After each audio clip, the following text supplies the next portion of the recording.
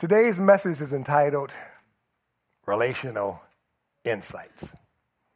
I don't know if you know it or not, but God is a relational God. There's God the Father, there's God the Son, and there's God the Holy Spirit. And to show you just how relational they are, when Jesus was on the cross and the Father had to separate himself from Jesus because he who knew no sin became sin for us so that we could become the righteousness of God. That separation caused Jesus to cry out, "Why have thou forsaken me?" The separation. He had never been separated in any form and fashion from the Father. God is a relational God. In fact, when God created Adam and Eve, after a while, God told Adam to go, Adam, and name all the different animals. And when Adam named all of the different animals, Adam recognized the fact that he himself was alone. And God says it's not good for man to be alone. And so he made him a mate. God is a relational God. And so God is concerned about you. He's concerned about your relations. The Bible tells us this. If you have your notes, write this scripture down. Romans chapter 15. In Romans chapter 15 and verse 4, it says, everything that was written in the past was written to teach us so that through endurance and the encouragement of the scriptures, we might have hope. Let me read that again. Romans chapter 15, verse 5. For everything, not some things, for everything that was written in the past was written to teach us so that through endurance and the encouragement of the scriptures, we might have hope. The Lord our God wants us to have hope. Even in this life that's full of ups and downs and twists and turns and all types of controversy, the Lord wants us to have hope. He wants us to have hope again in our homes, in our families, in our marriage, in our relationship. He wants us to have hope. And we're going to see this, and we're going to talk about all of this in today's study. And so let's go ahead and begin reading. Let's begin reading in 1 Corinthians chapter 7. We pick up our systematic studies right there in verse 8. And it reads, to the unmarried and the widows I say that it is good for them to remain single as I am. But if they cannot exercise self-control, they should marry. For it is better to marry than to burn with passion. To the married, I give this charge, not I, but the Lord. The wife should not separate from her husband. But if she does, she should remain unmarried or else be reconciled to her husband. And the husband should not divorce his wife. To the rest, I say, I, not the Lord. If there is any brother who has a wife who is an unbeliever, as she consents to live with him, he should not divorce her. If any woman has a husband who is an unbeliever, and he consents to live with her, she should not divorce him. For the unbelieving husband is made holy because of his wife, and the unbelieving wife is made holy because of her husband. Otherwise, your children would be unclean. But as it is, they are holy. But if the unbelieving partner separates, let it be so. In such cases, the brother or sister is not enslaved. God has called you to peace. For how do you know, wife, whether you would save your husband? Or how do you know, husband, whether you would save your wife? Let's stop right there if we will. Let me have your attention. And let's rightly divide the word of truth. Now, the first thing that we need to know about what we're looking at here is we have some do's and don'ts in regards to our relationship with the Lord and also our relationship with each other. Some do's and some don'ts. As we said here, everything that was written for our benefit. It was written so that we could have hope. And in this life, we need hope. Amen? And our relationship with the Lord and our relationship with each other, we need hope. And so these things, again, were written to give us just that. Now, in this passage of Scripture, our writer, the Apostle Paul, is addressing three different groups of people. And here's why it's important that we understand that. And that is because if we do not understand who he's talking to, then we really can't understand what he's talking about.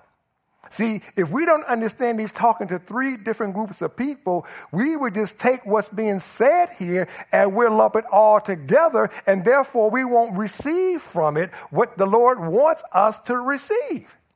See, understand something. There are times when the Lord God speaks generously or generally to us all, but then there are times when he speaks specifically to us. It's just like in our home, it's like with our family, just like with our own children. Sometimes we're like, kids, where are you? And there's a general call. But then there's other times like, you. I'm speaking directly to you. And so when it comes to the word of God, it's very, very important that we know who's he's talking to, and what is he talking about. People come to me many times and say, well, how do I read the Bible? How do I study the Bible? And I tell them, you cannot jump from place to place to place to place to place, because you'll never understand anything. A lot of people do that. They'll read over here today, and the next day they just open up the Bible and they read over here, and they read over here, and they're going, I don't understand anything.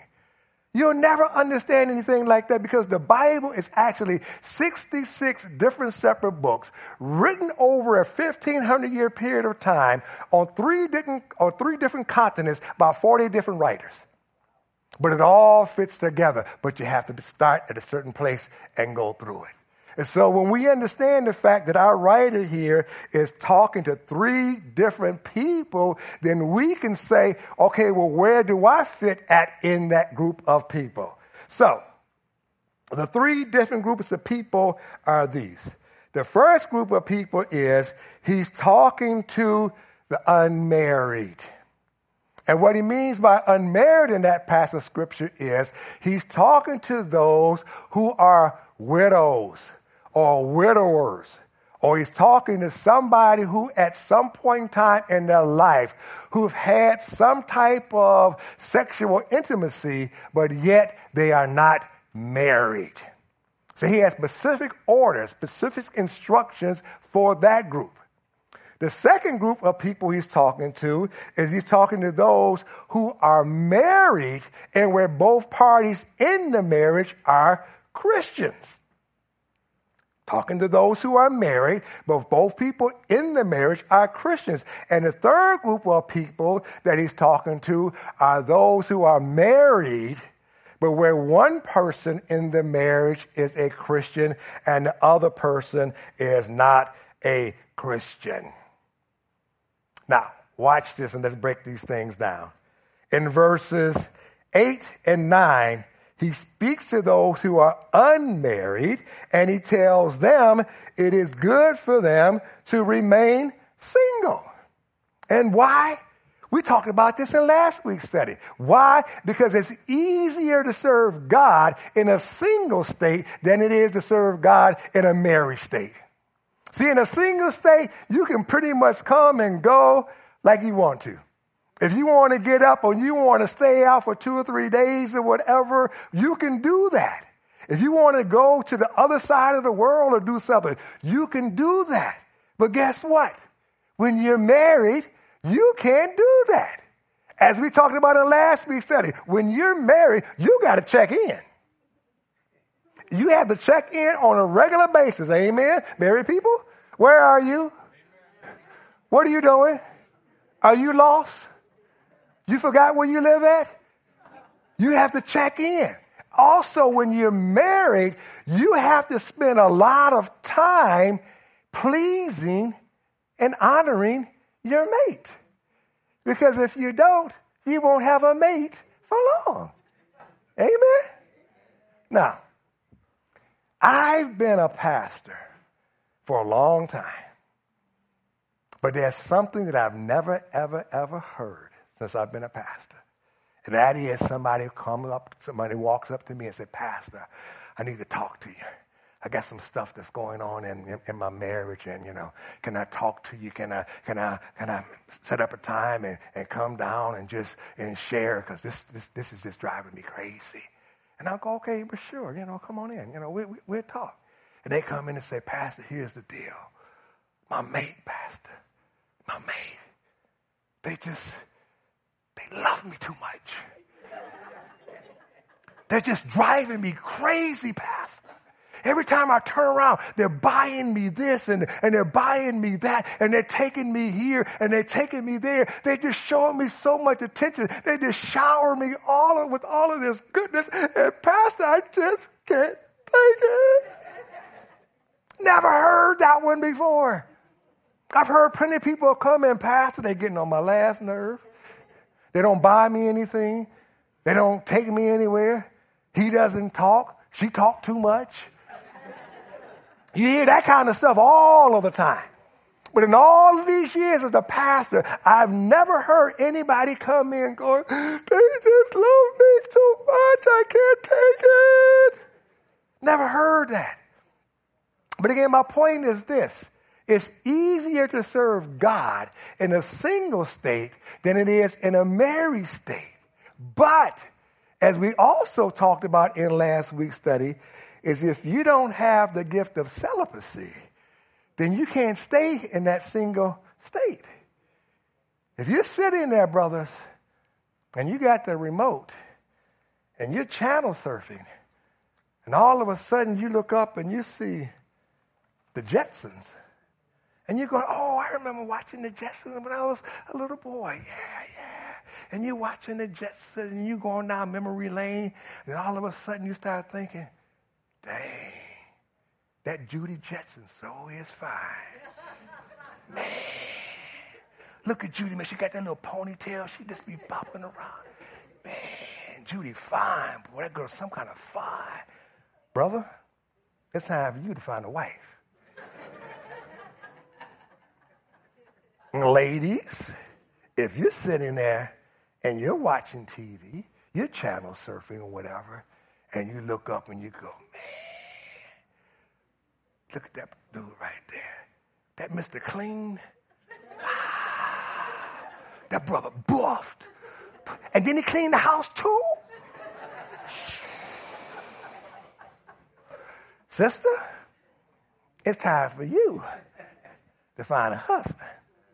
But again, Paul is saying to those who are not married, again, they are widowed, they're a widower, or again, they've had some type of sexual intimacy over the years. He's saying, guys, for you, it's better for you to remain single. That way you can serve the Lord more. But again, if you do not have that gift, then you need to go ahead and get married, because it's better to marry than to burn in passion.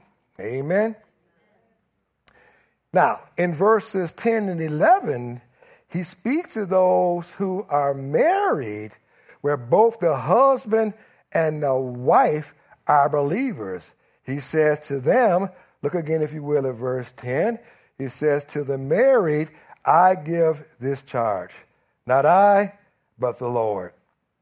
The wife should not separate from her husband, but if she does, she should remain unmarried or else be reconciled to her husband, and the husband should not divorce his wife. Stop there if you will. There's several things that's going on in there. First thing I want you to see, the first thing we must understand is that when Paul gives the charge, when he says, I say to you, but then he turns around and says, but not I, but the Lord. What he is doing is he's making it obviously clear to the people, to the writers, and hopefully to us, that what he is saying is something that Jesus himself spoke on. See, there are many, many things that the Lord spoke on, but then there were some things that he didn't speak on. And so on this particular subject, when it came to believers getting divorced, Jesus had already spoken on that. See, we talked about this in last week's study, and that is that one of the things that was going on in the church was you had these different people coming up with these different ideals about spirituality. And this one group of people came up with the idea that the highest height or the highest form of spirituality was to not be married and not to engage in any type of sexual behavior. And so you had some people in the church going, man, well, I want to be all that I could be in God. I want to go to the highest height. And so if that's the case, then maybe I need to go ahead and divorce my husband. Or I need to go ahead and divorce my wife. To which Paul says, no way. I say, not I, but the Lord says, a husband and wife should not divorce. Now, hold your place right there. We're going to come back there and turn over to Matthew chapter 19. And we're going to look at what the Lord Jesus had to say about all of that. In Matthew chapter 19, in verse 6 it says, and the Pharisees came to him, talking about to Jesus, and tested him by asking, is it lawful to divorce one's wife for any cause? He answered, have you not read? So what is he doing? He's taking them back to the word of God, that he who created them from the beginning made them male and female, and said, therefore a man should leave his father and his mother and hold fast to his wife, and the two shall become one flesh. So they are no longer two, but one flesh. What therefore God has joined together, let not man separate. They said to him, why then did Moses command one to give a certificate of divorce and to send her away? He said to them, because of your hardness of your hearts, Moses allowed you to divorce your wives, but from the beginning it was not so. And I say to you, whoever divorces his wife except for sexual immorality and marries another commits adultery. And so the Lord says, yes, it's okay sometimes for Christians to get a divorce, but only for marital unfaithfulness, only for marital infidelity. Now, even in that, it doesn't mean that because those type of issues come up in a marriage that you automatically have to divorce. Again, understand, that is not the heart of God. God is a relational God. God wants us to, be able to work with each other and encourage each other. But as you know, as human beings, sometimes life happens. Amen? Life happens, things happen, and sometimes, again, things come into the marriage, and one thing leads to another thing, and sometimes, again, there's infidelity. But even in the infidelity, the heart of the Lord is, go and work it out. Go and talk about these things. Go and be reconciled. But God also knows that sometimes the pain of the infidelity. He also knows that sometimes because of the mistrust of the infidelity that you just can't get it back together. Sometimes that pain is just so deep, and especially if it's happened a couple of different times. I've sat down with people, where it's happened a couple of different times, and the man or the woman, they want to forgive. They really do, and they're trying, but they just say, my heart is just so broke. Every time they walk out of the door, I don't know where they're going. I can't trust anymore. And they're trying, but then sometimes it just doesn't work. And the Lord God understands that. He knows that. And so again, when it comes down to infidelity, the Lord says again, please go and try to work through these issues. Go and try to be reconciled. Do all things as unto the Lord. But again, he knows our hearts. So sometimes you just have to say, you know what? Okay. You can go. You're free to go. Now, when it comes to separation, there's a lot of different reasons why people separate. Sometimes people separate because, again, just, sometimes in a marriage, man, there is mental and verbal and even physical abuse. Sometimes, again, a person is just mentally beat down and they just can't take it anymore. Sometimes it's a physical beat down and they can't take it anymore.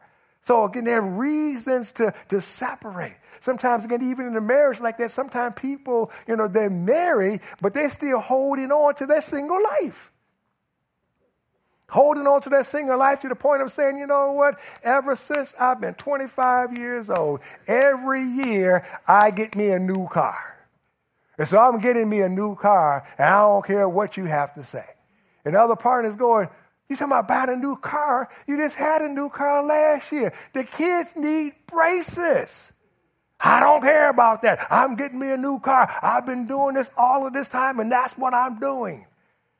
Or they say, you know what? Me and my boys, or me and my girls, ever since we were in college, we take 2 weeks every summer, and we go on a road trip.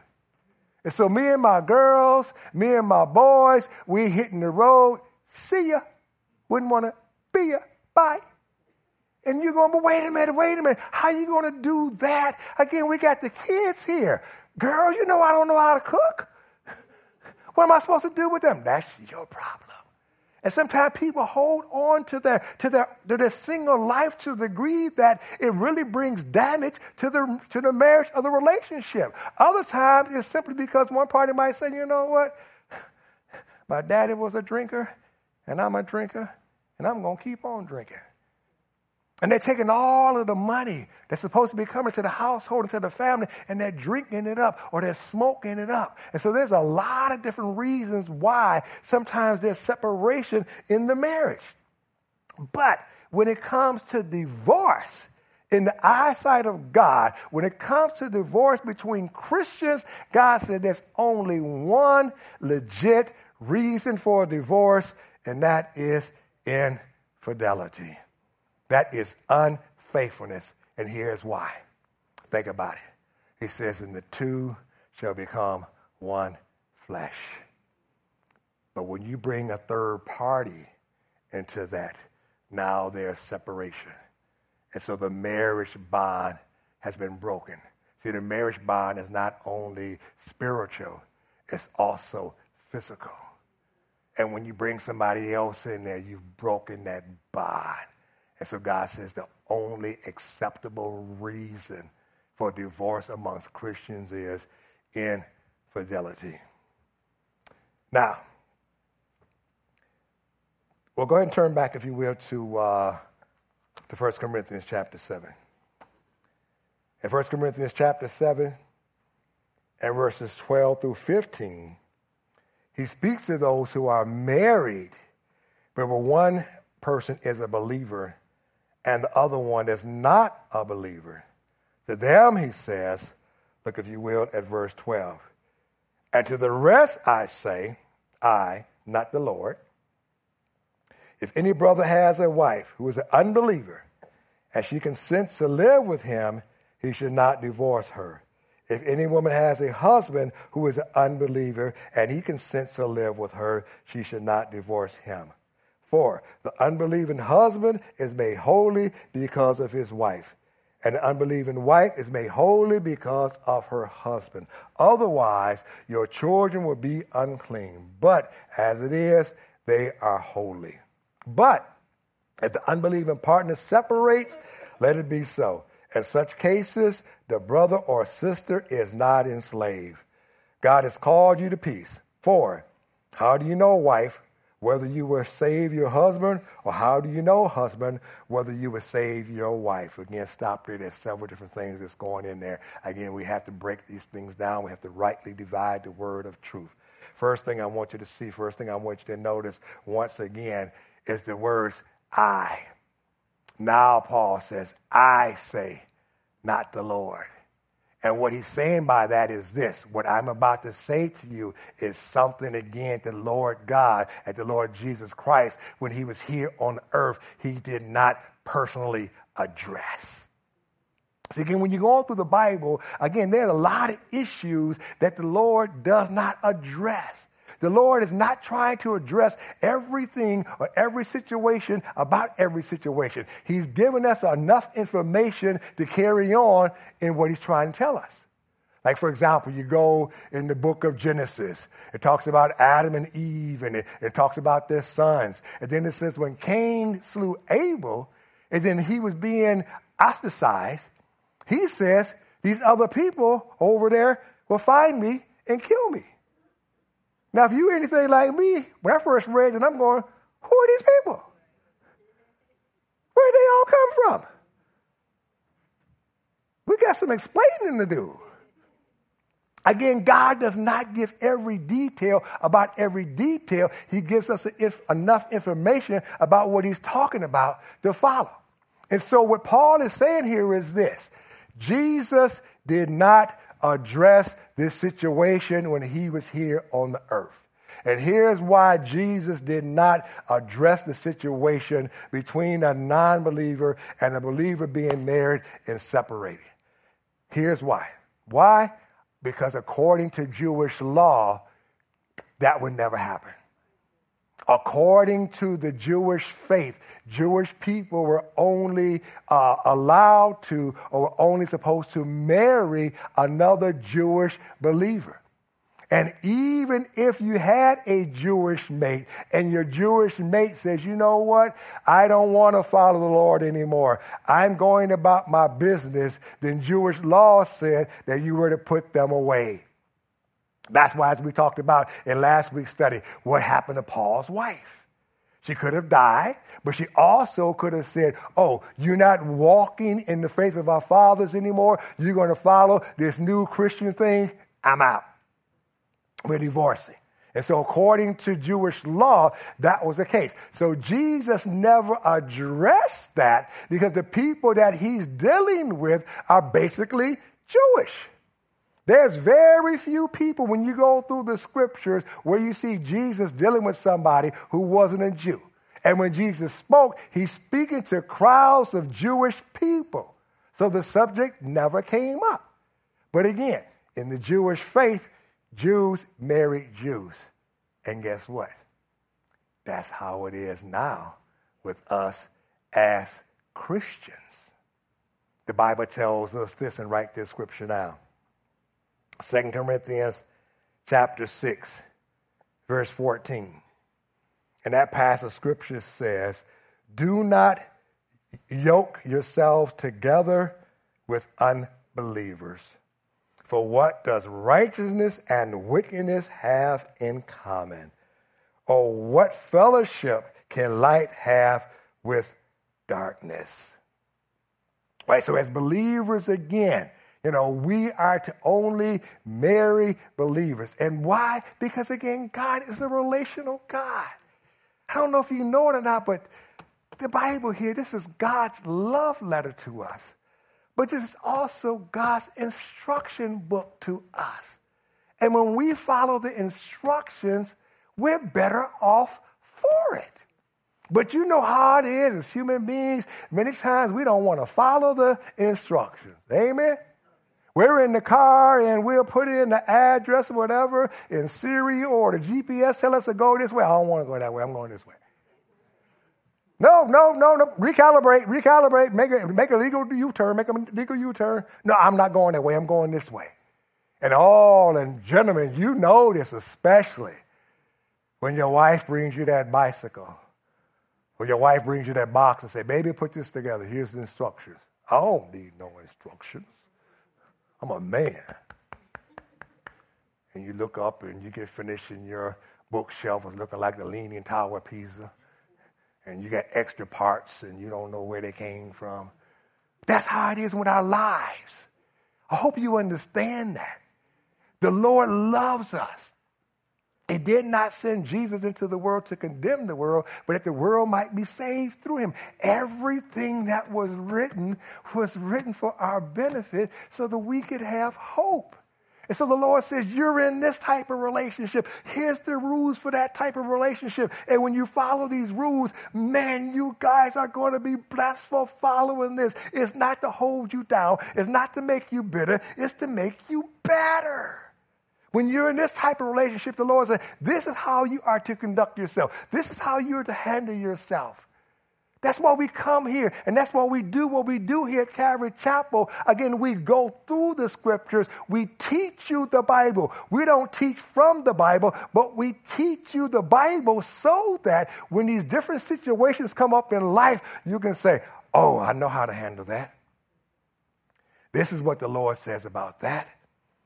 I don't have to go and ask, my mother's friends, cousin, auntie, sisters, brother about this. This is what the Word of God says. And when you take the Word of God and you let it be a light unto your pathway and a lamp unto your feet, man, you don't stumble. You don't get hurt as much. Amen? And so, again, the instructions here, again, for us as Christians, again, we are to only marry Christians.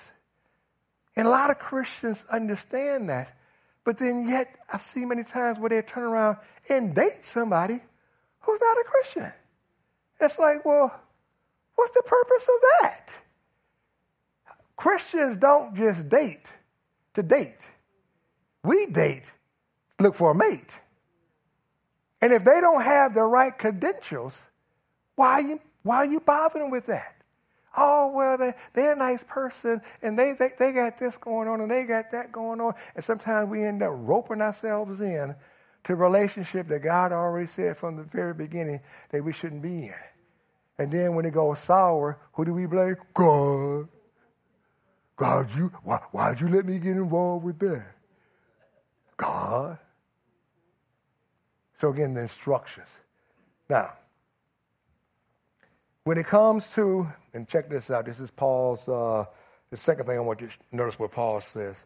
Paul says again that when you're in a relationship with a person or you're married to a person who is not a believer, that the believer should not divorce their unbelieving mate just because they are unbeliever. See, what happened in the Corinthian church is still what happens today. And that is that there are a lot of people who get married, but then later on in the marriage, one person becomes a believer. I know a lot of people who did that. They got married. They were yoked together with their mate. Both of them were unbelievers. But then somewhere down the line, one of them became a believer. And because one of them became a believer, man, it brought all kind of issues into the household. It brought all kind of issues into the family. Why? Because as the Bible says, how can two walk together unless they agree? And so now here you used to agree like, hey, living for the weekend. Yeah, we're going to party hardy. We're going to go over here and we're going to do this and we're going to do all these things. So you and your mate, man, y'all traveling, y'all party, and y'all doing all of those different things. But then now one of them gets saved. And the other one's saying, come on, baby, come on. We're going to Vegas this weekend. In fact, it's a 3-day weekend. Woo, let's go. And the other party, Vegas. Now, they're having a prayer vigil down at the church. And I want to go pray all weekend. And they go, what? You want to do what? And when these type of things keep happening, the non-believer can get to the point of just going, you're not the person I married. You're not the person I married. You're not the person I fell in love with. And so you know what?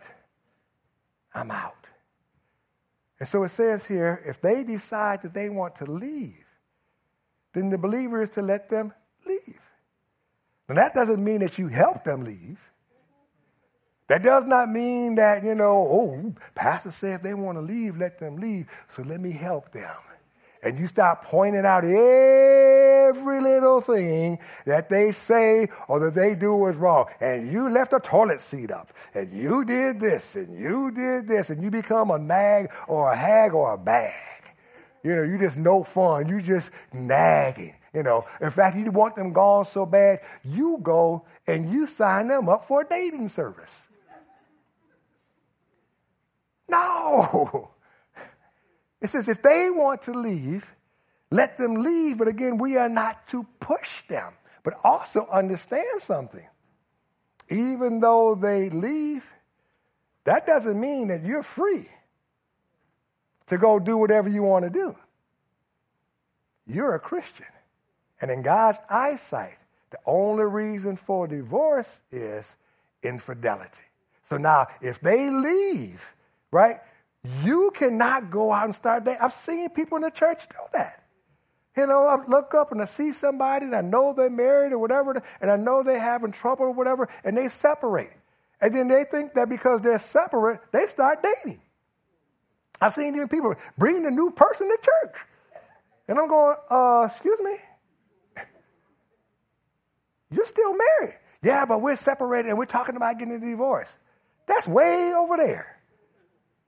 Right now, you're still married. And as a married woman, as a married man, as a Christian married person, you are to honor the Lord. You're asking God to bless you, but yet you're going into a relationship, you're going into things crossways. And see, please understand that, people. Because we do it a lot. We ask God to bless us in our thing and we're not making our thing God's thing. There's many times when, in a marriage, one person is saying, God, I really want you to speak to my husband. I really want you to speak to my wife.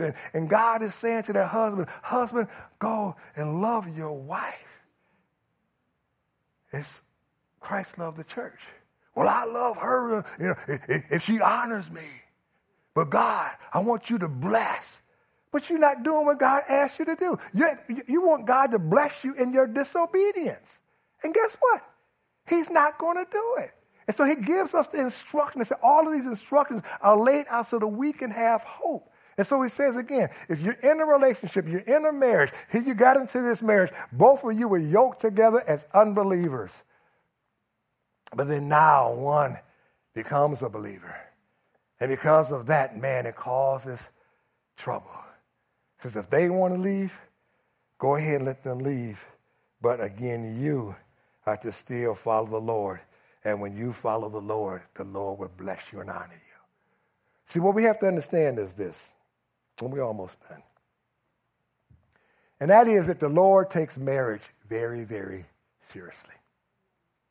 God takes marriage very, very seriously. And God takes marriage so seriously because, again, he knows that it is the foundation for the family life.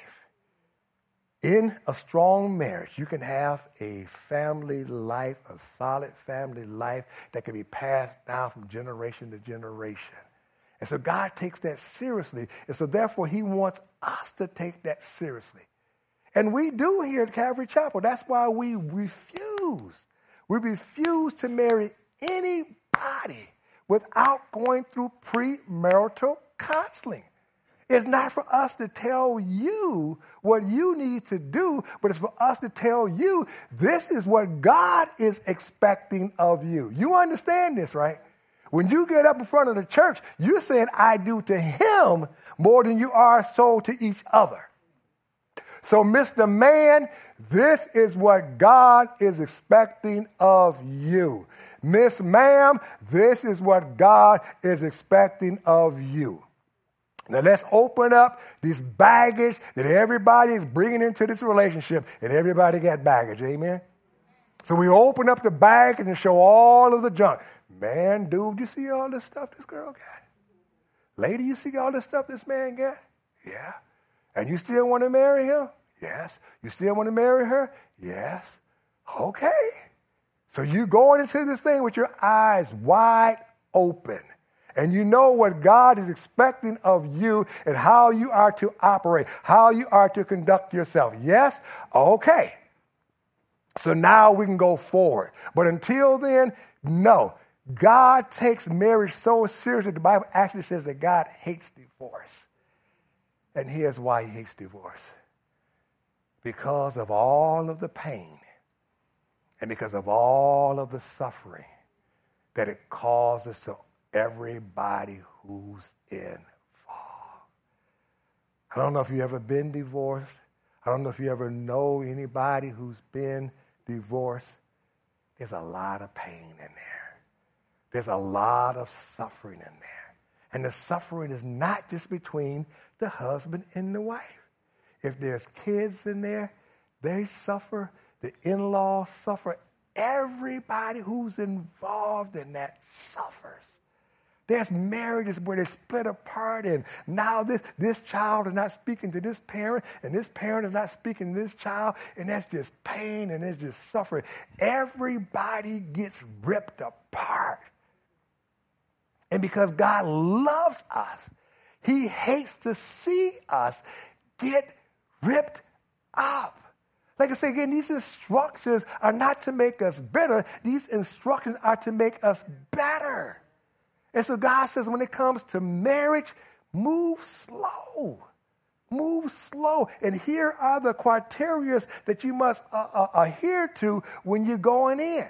But again, when it came down to the unbeliever, God says, don't leave that woman, don't leave that man just because they are a non-believer. Last thing, and I hope you caught this part, where it says that the unbelieving husband is made holy because of the believing wife. And the believing wife, in the other way around, the unbelieving wife is made holy because of her husband. Now, the word that's used there for holy does not mean holy as we would think of the word holy, meaning pure or morally excellent. That's not what it means. What it actually means is sanctified. Sanctified. Some of your Bibles actually use the word sanctified. And what does the word sanctified mean? It means set aside, set apart. And so in this situation, what it means is this. It means that the unsaved person, because they are married to a saved person, they are sanctified or they are set aside to see the work of God up close and personal. Are you hearing me? If you're listening, say amen.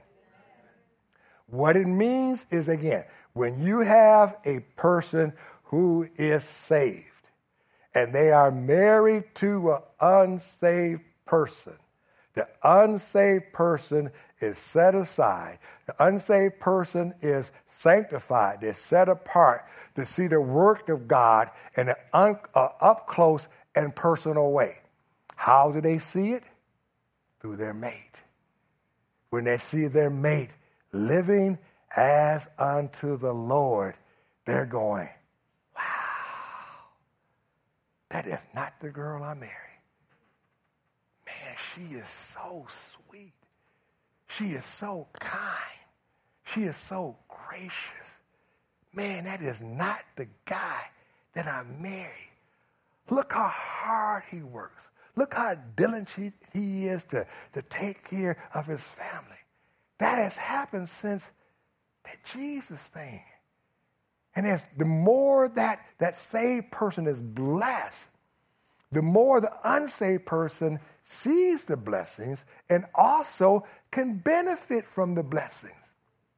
For example, if you have a person, again, who is, they're saved now, and they're doing it as unto the Lord, right? And they go out and they start a business, and God begins to bless that business. Man, an unsaved person who is married to them is going to benefit from the blessings from the business. Amen? So they're set aside, and then they're going, wow, God is blessing them like this, and God is blessing them like that. I worked for a company years ago where the majority of the people, we were salesmen, and the majority of the people in the company were Christians. And as God was blessing the Christians as we were out doing our sales, the company was blessed because of us. So that's what it's talking about. We're set aside to see the work of God. So God says, don't just automatically divorce them. I know sometimes the Lord says in that situation, man, they're getting on your nerve, or sometimes they are a headache and they are heartache, and I know you want to get away from them. But the Lord says, just honor me. Honor me in that.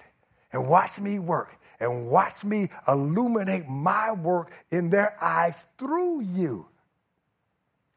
I'm going to give you a word of encouragement. How many of you ever heard of Tony Evans? Everybody ever heard of Tony Evans? Yeah. Because if you don't know Tony, I don't know where you've been. Tony is one of my favorite Bible teachers. And Tony tells this story that how when he was coming up, he was in an unsaved household. But then one day, his father got saved. And when his father got saved, he said his mother just made it her business to push that man's buttons as much as she could.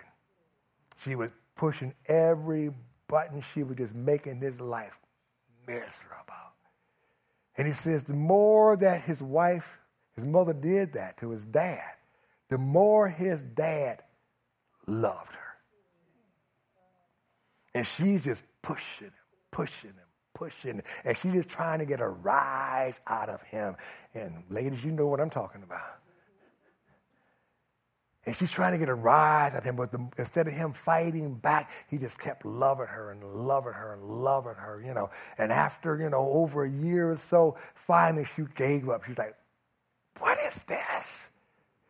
What is this that has taken a hold of you? I have been making your life a pure hell. And you're loving me more and more and more. What did he do? He actually loved the hell out of her. Yes. He loved the hell out of her. And she became a Christian. And because he was a Christian and she was a Christian and Tony is looking at this, Tony became a Christian. And the rest is history. And so if you're in a relationship, and again, I know some of you are, where you got saved after you got married, and part of you was just going, man, I need to get out of here. I need to, for the sake of my children, I need to get away from this heathen. God is saying, just be still. Now, we know that there's sometimes, as I said before, when it might get to the point again where they're not taking care of the household, they're physically abusing or verbally abusing, whatever, and you have to separate, But again, if it's to the point where if it's, again, it's cordial, it might not be perfect. But again, if they want to stay with you and they're still treating you right, he says, stay there. Stay there and let the glory of the Lord rise upon you. And it says, and watch and see. Watch and see. And only will they many times come to faith, because each person has to come on their own. Many times, again, that carries on and goes down to your household. Amen? And so, again, the Lord writes these things so that we can have hope. We can have hope in the midst of all of the different crazy things that's going on. So I pray again that you would take these instructions and walk them out in your life. Let's close with this. Let me give you some things to remember from today's study. Number one, and that is that God hates divorce. And why does he hate divorce? Because of all of the suffering that it causes people. Sometimes people think God just hates divorce just because he hates divorce. No, God doesn't want to see you get ripped up. God hates it when he sees your family just falling apart and in pieces. God hates divorce because of the pain it causes everybody who is involved. Number two, being saved after being married does not break the marriage bond. It should make it stronger. Being saved after being married does not break the marriage bond.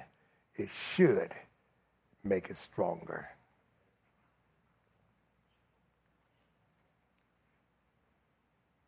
And number 3, when a non-believer is married to a believer, they get to see God working up close. They get to see God working up close. And this week's challenge is this. That is to tell somebody about the good plans that God has for their life. Tell somebody about the good plans that God has for their lives.